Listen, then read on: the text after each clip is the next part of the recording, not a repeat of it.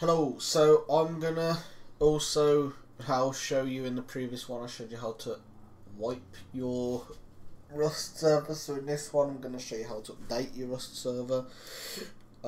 Sometimes there is a mandatory update which you have to do, otherwise your server doesn't actually run or show up, which is pretty shit, but you know, makes it fair. So to update your server, I'll show you how to do it if you have Oxide, which is just mods plugins, and I'll show you how to do it without. It's the same process, but you have to do something a little bit extra if you have mods on your server. Otherwise you update and everything's back to vanilla, which is a very easy fix. So if your server's running, you want to close it, type restart, quit, or just close it down if you don't give a shit. So once your server's closed, go to wherever your server's located, and like mine's literally on my desktop, and you should have a folder called Steam CMD, or unless you've renamed it, and you know where this is. This is the file you need, steamcmd.exe. okay. Now, if you set up your server properly, neatly and professionally, it should just be in your Steam CMD folder. So don't worry about all this random shit. You just need this folder here, steamcmd.exe. okay. So open this, and here it will say, basically you got to do three things. You got to log in, you got to tell it where you want the update, and then you got to start the update. So when it looks like this, all you need to do is you can log into Steam by putting your username, hit enter, put your password, but there's no benefit doing it like that. You can literally just type in login anonymous, I don't know how to say it, but there you go. So just type that. There's no point in actually logging in, doesn't change anything, it just takes longer. So just type login anonymous and hit enter. Now it will connect. Once it's done that,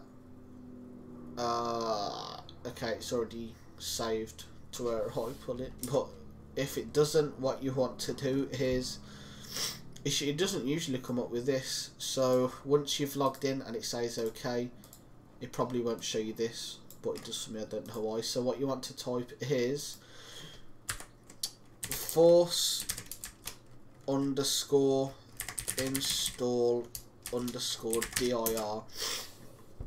So this is basically saying force install the update in this directory, which directory is your Steam's your Rust server.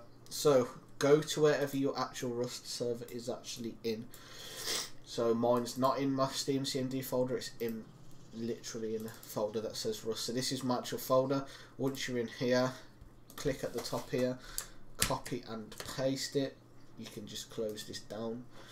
So after you've put dir and you've got it copied, put a space after dir and paste in wherever your Rust server is located. Okay, now literally just hit enter. Now we have logged in, we have told it where we want to update. Now we've got to do the update, so this is the easiest part yet. So what you need to do is you need to type app, I think my VPS is freezing, app _update space 258550. okay, so this number here, 258550, that is just Rust ID sort of thing. It won't change. If another update comes out, it won't have a 1 instead of a 0. That's just what it always is. Okay, so once you've done that, hit enter and it will start updating. Now mine's already up to date because I literally just updated mine, but if it isn't and it does, there is an update required, no, there is an update available, sorry, it will say, it will start off like downloading 1%, 2%, 5%, 10%, 20%, and when it's done it will say finished updating and then okay, and then once it's done that, just type quit or exit off here.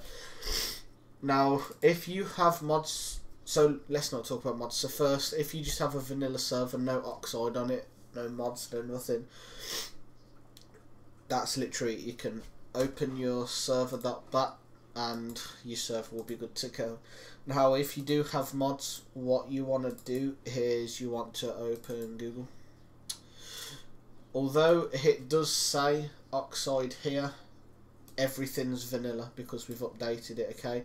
So open UMod, I'll put a link to this. So you want to open UMod and locate to Rust. And the first one here, this one was updated 2 days ago, which is fine. So you want to click the download button, the latest update. Now if you got Windows, it's the main button. The very few people that have Linux, it is right underneath here. So make sure you get the right one. So once that's open, just open that. You can close out with Google. Alright. Now in here is a folder called Rust Dedicated Data. And you may notice there's one in here. So you can either delete this one in your Rust server or just drag the new one anywhere in here and replace it, which is what I usually do. So replace 33 files with the same name. So replace, and if you do not do that, your server will be vanilla. None of your plugins will work, nothing will work. But now we've fixed that. Put in the new Rust Dedicated Data from UMod in, has fixed everything. So all your plugins will work as they usually do. It's literally as if you didn't update the server at all. Everything's how it was before, which is perfect. So now you can close this off and start your server, which is brilliant. It's that easy. So hopefully that helped someone. Next I'll show you how to change the map, which is brilliant. There's a cool website for that, so if this did help someone, like, do whatever you gotta do. If you want to see anything in particular, just let me know down below, and I'll probably end up doing it because I've got nothing else to do. So see you in the next one, people.